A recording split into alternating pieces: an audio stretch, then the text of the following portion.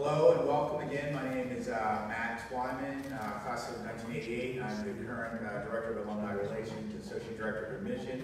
And I just wanted to welcome you this morning to the State of the School that will be given by Ms. Pierre. And we also will be having a couple alumni awards this morning. It's a great morning, a lot happening on campus, beautiful day. But I wanted to thank you all for coming here. And without further ado, I'm going to introduce to you the head of school, Bessie Spears.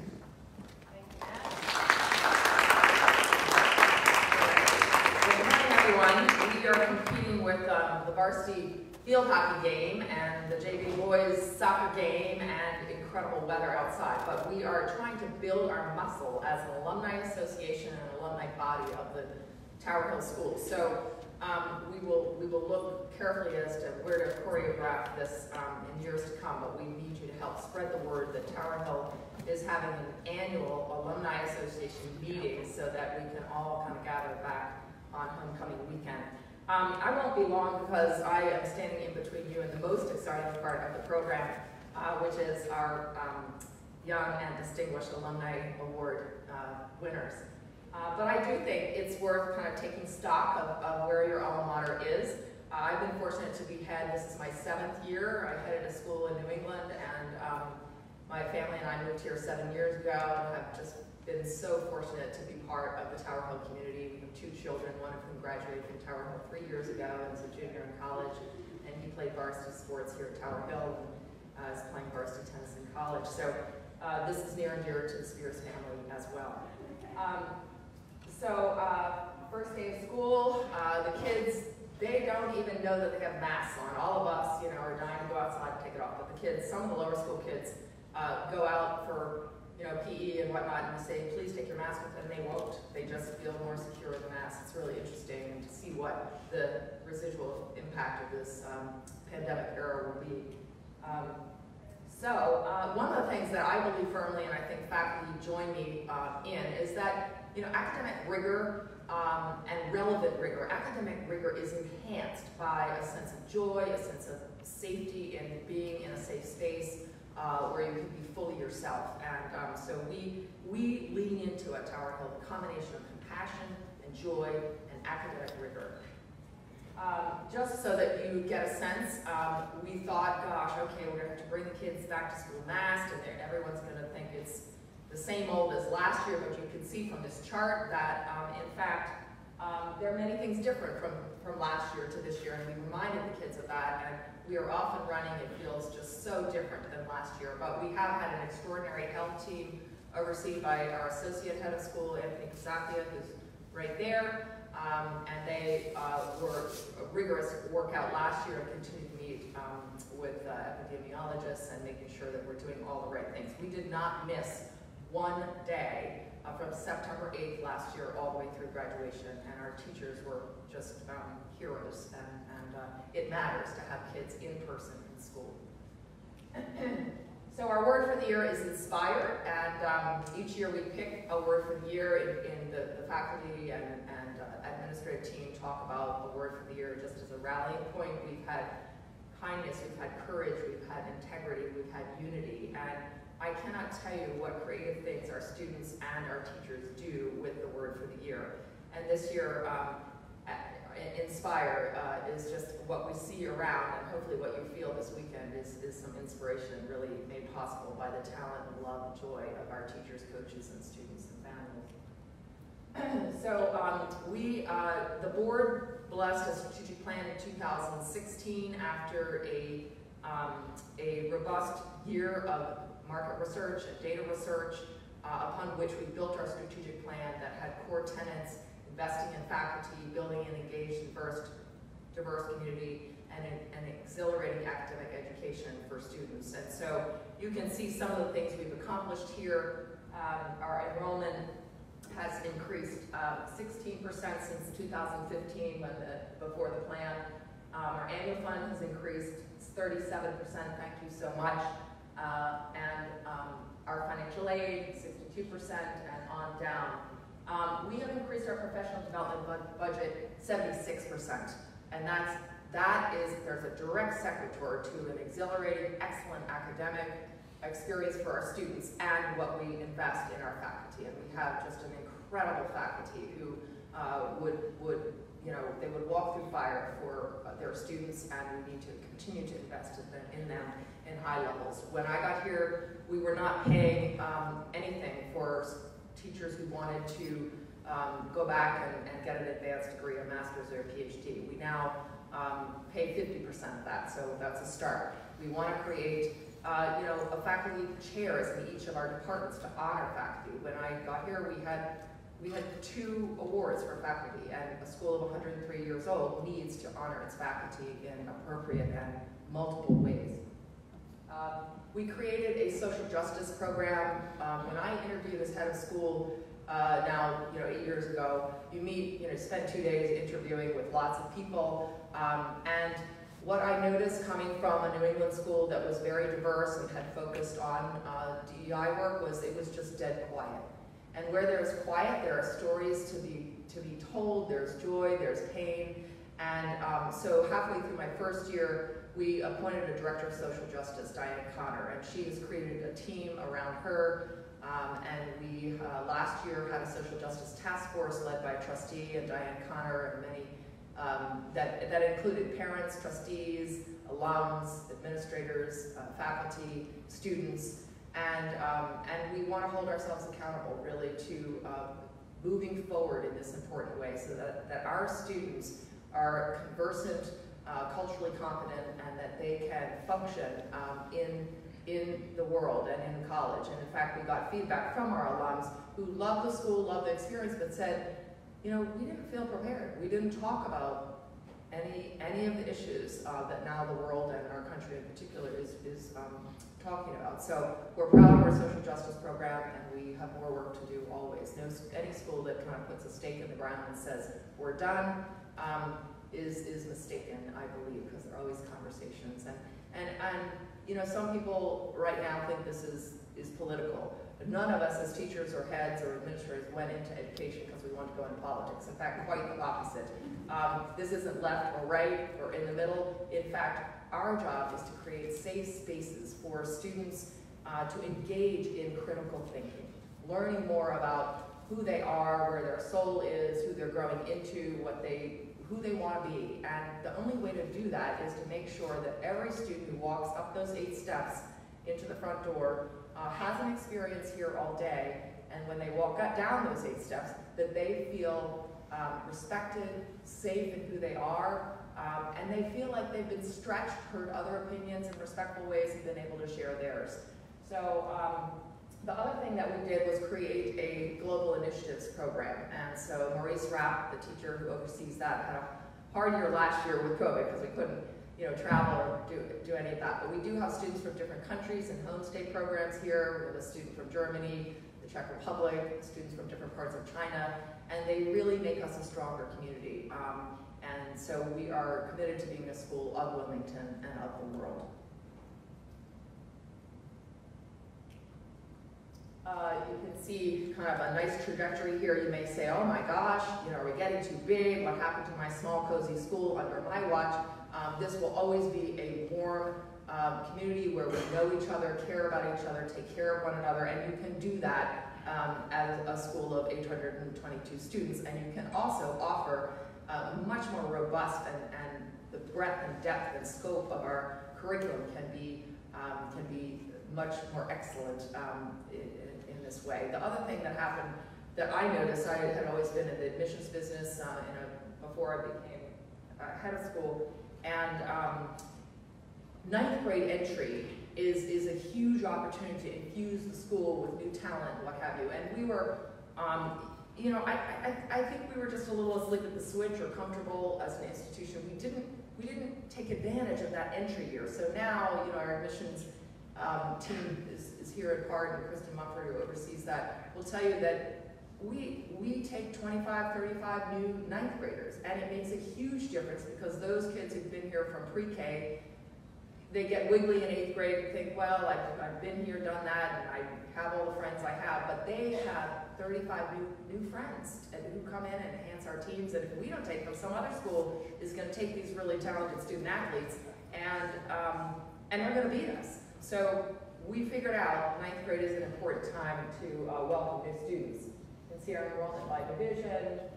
This is something that is really important. No longer is it, you know, again, when I came, there were terrific people on the finance committee, just so loyal to the school, smart, talented, and dedicated time, but just didn't have the exposure of the kind of national landscape of independent schools, and kind of the thought process was, well, we're doing a really good job.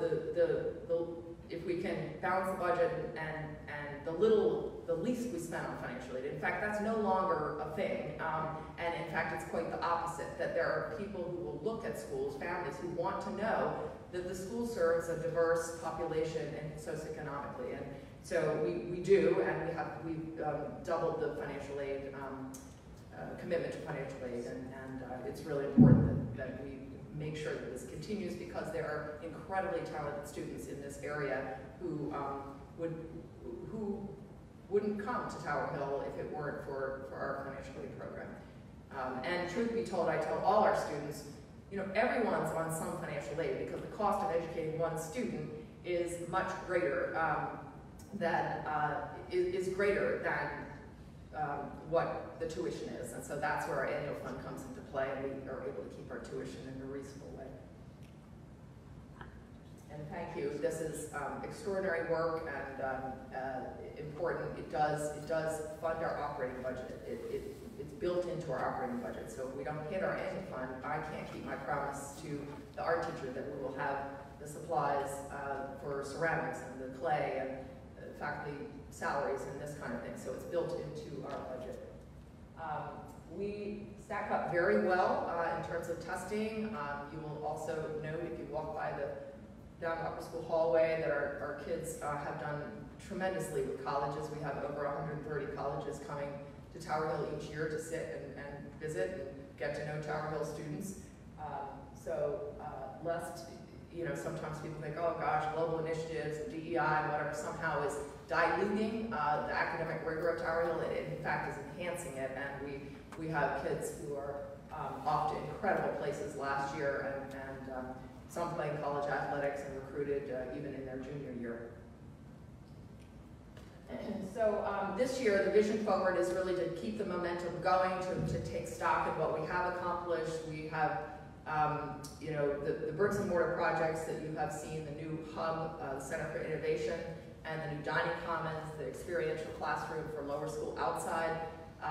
Those are all were part of the strategic plan, but bricks and mortar is only bricks and mortar. If it doesn't support people and programs and the soul of the school, then we're barking at the wrong tree. But we have made sure that those spaces are really fundamental to our mission and our human ethos here at Tower Hill.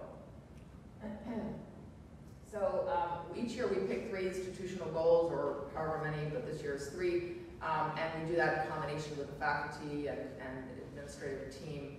And this year, you know, is really to make sure that we are pressing ourselves as to what rigor looks like, so that we are looking at how colleges and business schools and universities are educating students, so that they are prepared for experiential learning, for lecture, for, you know, good old-fashioned teaching and writing and arithmetic, and also other experiences in teaching and learning. So that relative rigor is important in that regard. And of course, health and well-being is never, we have a wellness center now with 2 school psychologists. We have a wellness program that threads through our academic day and divisions in age-appropriate ways, because, you know, we all know if we aren't healthy and whole, it's hard to learn, and it's important to be holistic in our education here, kind of mind, body, and spirit. I talked about social justice and a strategic focus forward, meaning to pat ourselves on the back and be proud of those things we've accomplished, but not to rest on our laurels, and to continue to focus on areas of the strategic plan, such as Tower Hill Green, which the strategic plan challenged us to be environmental stewards and to make sure our students are aware of ways in which they need to carry forward and learn about our environment and sustainability. So we will be focused on that. We'll be hosting Tower Hill's very first Green Summit this spring, calling together educators around the region to host a conversation about environmental stewardship. So if you happen to be in that field or interested, and point us towards some great resources and speakers, we would love that. The task forces, the social justice task force focused on these different areas, obviously curriculum, policies and procedures, and recruitment and retention, and those conversations were terrific. We put this up here to share with you that it is a wonderful thing when people kind of hold Tower Hill in trust, and Mr. Laird, bless his heart, passed away 2 years ago and left Tower Hill $5 million in his will. And we didn't know this in advance, but we are so moved by alums and families that really do think of Tower Hill, stewarding Tower Hill forward. And we just feel like we should honor him and share some of his story is shared in the past bulletin if you haven't read it. But we thank Mr. Laird for his love and deep commitment to Tower Hill.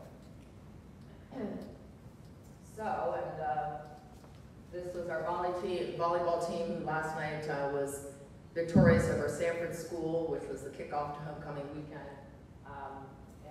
Just give you a flavor of kind of the joy and the reason why I'm the luckiest person in the world to be head of Tower Hill.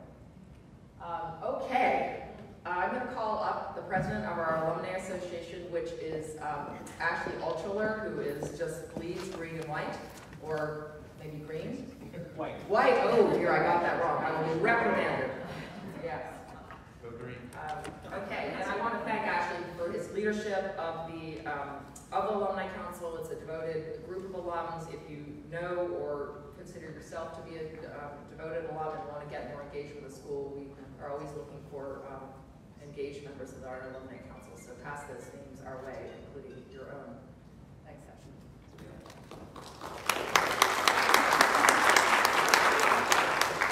Thank you, Bessie, for that kind introduction and those kind words. It means a lot. I'm very proud to be a Hiller and a lifer, class of 1990 graduate. And for those who I just met who were the awards recipients, I have 2 children here now who are in middle school. They, I hope, will be lifers. I hope that they exceed my 14-year stint because they started in Tower Tots, which didn't exist in my day. And I'm hoping they go the distance to become members of the 15-year club.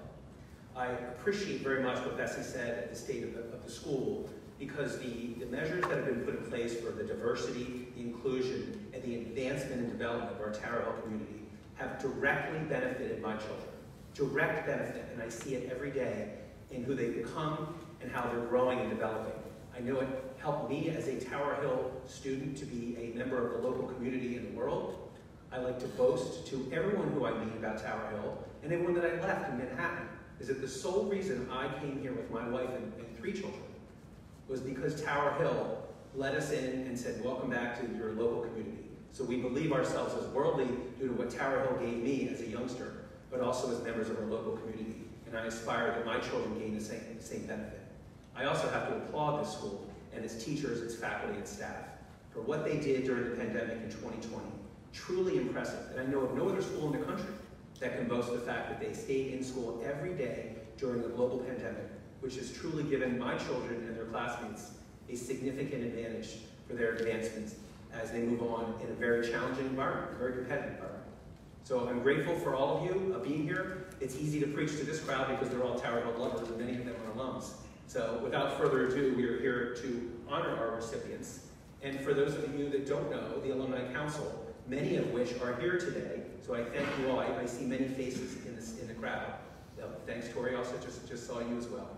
And many of them are here. If I asked if they could please stand to be recognized as a member of the council, just to embarrass you.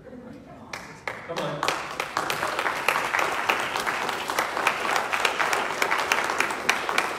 Thank you. So we are the central repository, I think, as the Alumni Council, for all things alumni for Tower Hill. And we look after our alums, which span generations and come from many different parts of the country, the world, and from many different backgrounds. And we like to think of ourselves as a group who looks after Tower Hill and the stewardship that it's given us, but also to look back on the people that have been part of these halls for many years and the contributions that they give and that they make to our new and current local community.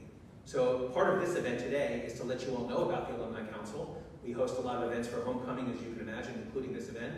We also have the beloved senior dinner, which I still remember mine. We also do many activities during the year, including a golf outing in June, which is a huge hit, and an amazing fundraiser.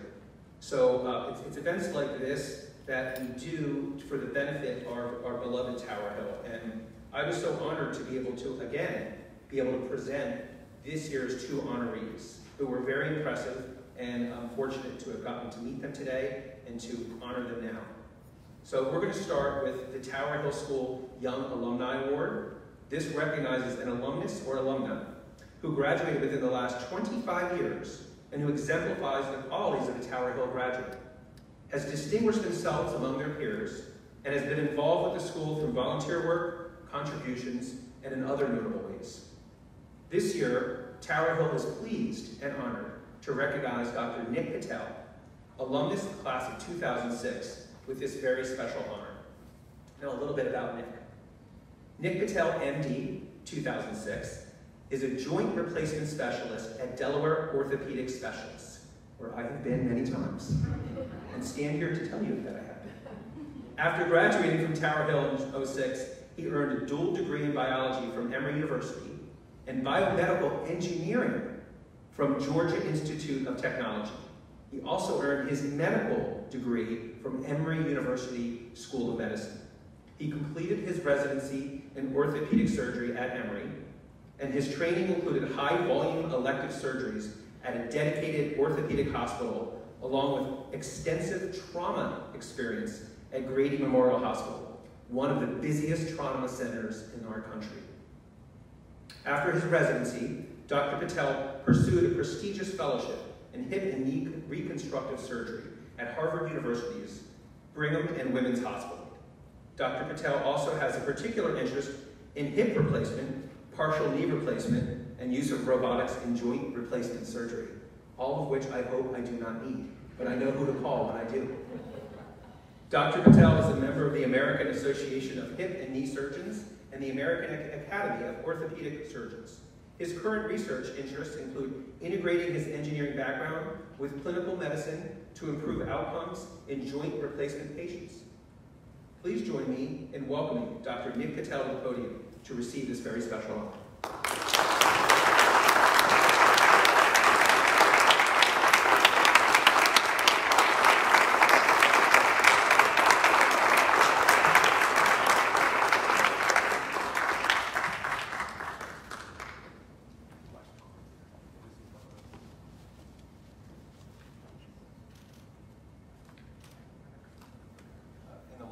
Sure, yeah.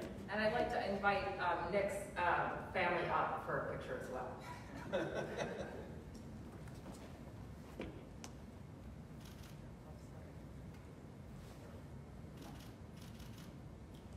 Thank you. So after Nick's remarks, please come up for a picture.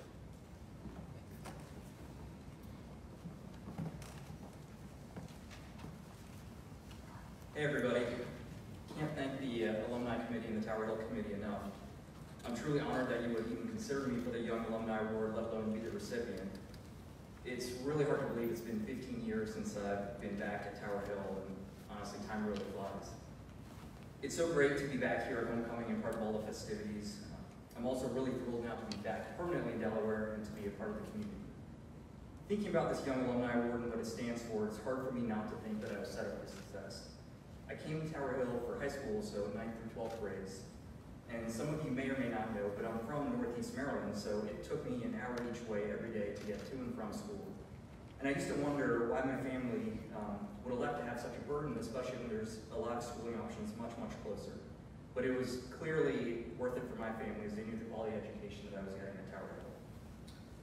As a high school transplant to Tower Hill in 9th grade, I'd be lying if I said I wasn't nervous, if I'd be welcomed and if I'd fit in with my classmates, especially with so many of them being Tower Hill lifers. But from the sports teams to the classroom, I was welcomed with open arms and made a lot of great friends during my time here. I'm really fond of my time at Tower Hill, whether it was Mr. Robinson's English class or Mr. Smith's Calc class. The dedication and personalized approach that educators have here is unmatched. And I've been in way too many classrooms in my life. But in all seriousness, being recognized for this award is truly a great honor, and I'm grateful for my Tower Hill education. I look forward to being back in Wilmington and continuing to be part of the Tower Hill community. Can't thank you guys enough, and go Hillers.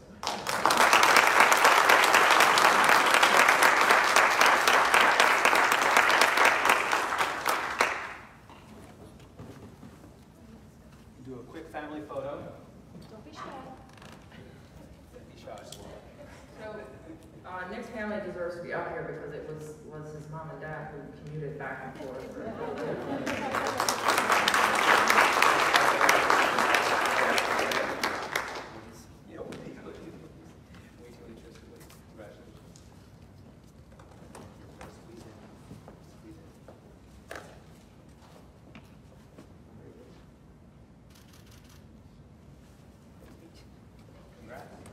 Nick is still a newlywed, right?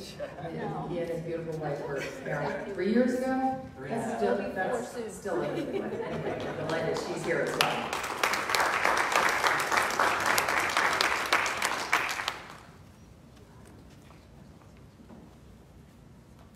I have to say, hearing those words by Nick, that he certainly embraced that mathematical and engineering background from Mr. Smith and others that I clearly did not. So a very impressive background to be both engineering and medicine. So we applaud you, and we really look forward to hearing of your future successes for decades here in the Tower Hill as well as the Wilmington community. So welcome and thank you.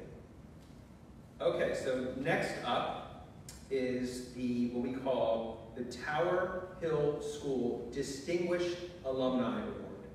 Now, this award recognizes an alumnus or alumna who exemplifies the qualities of a Tower Hill graduate, has distinguished themselves among their peers, and has been involved with the school through volunteer work, contributions, and in many other ways. This year, the Alumni Council is proud and honored to recognize Ann Cassell's distinguished alumna of the class of 1976 with this very special honor. Ann Cassell's is co-president and chief investment officers of Aedos Alternatives Management. Prior to co-founding Aedos in 2001, Ms. Cassell's was chief investment officer of the Stanford Management Company, where she was impressively responsible for the investment of over $10 billion in endowment funds and other assets on behalf of Stanford University. Prior to assuming her position as CIO in 1998, she served as managing director responsible for asset allocation and for the endowment's absolute return investments. Before joining the Stanford Management Company, she was a vice president in Goldman Sachs' fixed income division and an analyst at Morgan Stanley & Company, my favorite client. Ms. Cassell's earned a Master of Business Administration from the Stanford Graduate School of Business, where she was an R.J. Miller Scholar and a Bachelor of Arts in British Studies, cum laude, from Yale University. Ms. Cassell's has been an active volunteer, serving as a board member, a finance and investment committee chair, and fundraising. At Stanford, she has served as a trustee of the Stanford GSB Trust and as a coordinator of the LGBTQ alumni chapter. At Yale, she serves on the Dean's Leadership Council for the School of Nursing, where her priority has been financial aid for nursing students. She is currently a trustee of the American Center Mutual Funds of Grace Cathedral. She is a board member of Schwab Charitable and a past board member of KQED Inc. She also has taught a course on event-driven investing at the Stanford Graduate School of Business and is collaborating on scholarly articles with Robert Arnault and Cliff Asnix. Ms. Cassell's holds the distinction of being one of Tower Hill's first presidential scholars in 1976, and in October 2020 was impressively honored at the Silicon Valley Business Journal Women of Influence Awards as one of the 100 most influential women in Silicon Valley. Her siblings, Chris Cassell's MD, 71, who's here today, Missy Cassell's Hamby, 78, and the late Trip Cassell's MD, 70, also attended Tower Hill, as did her niece and 2 nephews. And I have to say, knowing how important the alumni fabric is for us, there is no other more loyal family than the Cassell's family. And as we discussed today, we're so grateful for your many decades of support, including all of those wonderful Manhattan events at the Yale Club that your family sponsored. So thank you. It makes this award especially special for us to know that we're bestowing this award upon someone who's been so faithful and tirelessly loyal to Tower Hill. So, of course, being the lawyer that I am, I had to do a little research. So sorry, Maddie, if I go off script, but I think you'll like this one. I was so impressed that Ann was the 100 most influential women in Silicon Valley, I believe, as well as Ellen Coolman last year, who also was the recipient of this award via Zoom last year. And I was so impressed that they had 2 members of Tower Hill in the same year receiving that award. It really means a lot to the school and shows how far Tower Hill graduates can go across the country and back.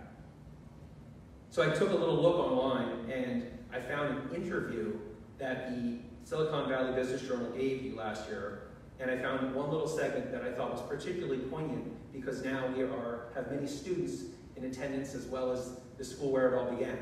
To the question of, Anne, give us advice you'd give to your 18-year-old self. Answer, don't be afraid to work really hard. Don't worry if you haven't settled on one passion yet. Don't be afraid to chart your own path. But keep in mind that your elders have some hard-won wisdom. With that, please join me in welcoming Ann Cassells to the podium to receive this prestigious honor.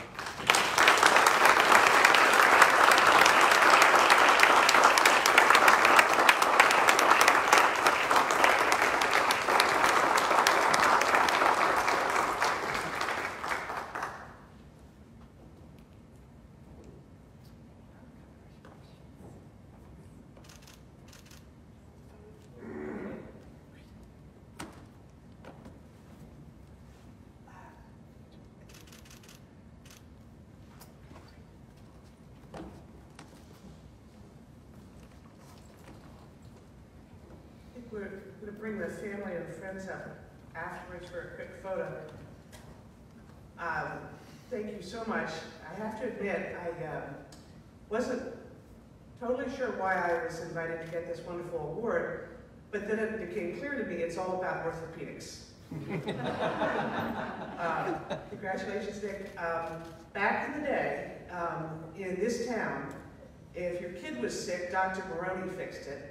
And if you broke your leg, my dad fixed it. So orthopedics runs through my family. My brother Chris here is an orthopedist who took over his practice. And Nick, you may not know this, but our dad was one of the very first people in this country to do arthroscopy and publish the first paper on it. So there's a deep, and in fact, we'll talk to you about this afterwards, but there's a deep root of orthopedics right here in Wilmington. So really proud to share this with you. I'm very honored to be back here and really thrilled to have some of my classmates from 1976, including Ken Williams, who was honored yesterday, who, we were all in awe of Ken, I have to tell you. And really grateful to have my brother and sister-in-law, Chris and Susan Cassells here. As was said, their 3 children went here, as did the 4 Cassells children of my generation. And by the way, we'd give anything to have our late brother here with us, as well as our parents.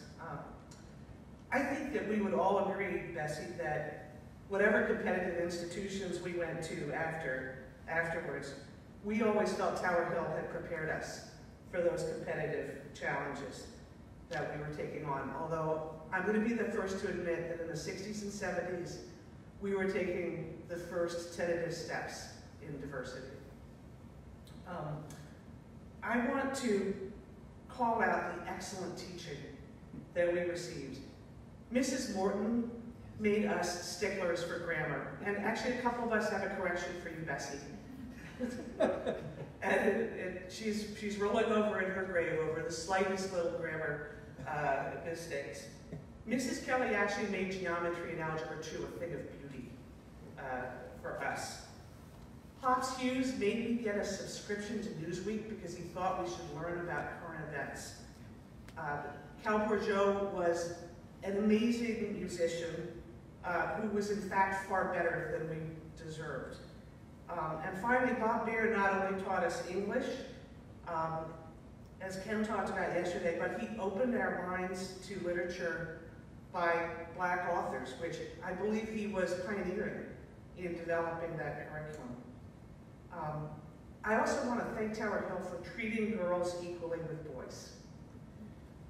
These days, I think a lot about our moms, people like my mother who went to law school but couldn't practice law, people like Ian Verplank's mother, Ava, who had a PhD in biochemistry from Yale.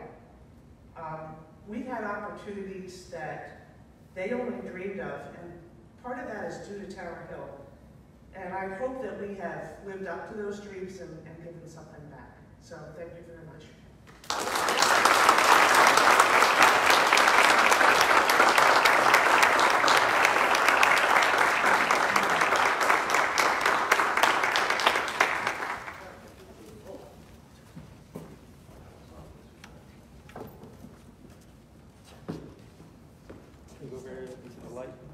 Come over into the light. My sister from another mother.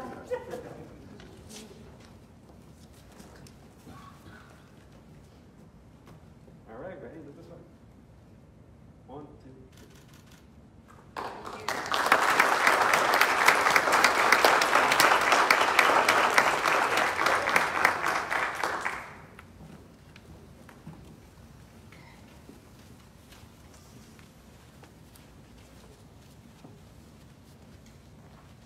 Thank you, and congratulations on this very prestigious award.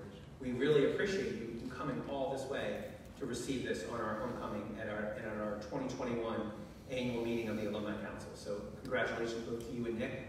I loved hearing the story about Drs. Cassels and what they've done for this community in terms of your professional track. So this does conclude our meeting. Thank you all for coming, being part of this momentous day. Next up, we invite you all to move right over to the hub, which is the old upper school library, right down the corner here, for our ribbon cutting ceremony to open up that amazing new space. Thank you, congratulations recipients, and we look forward to seeing you all soon. Cheers.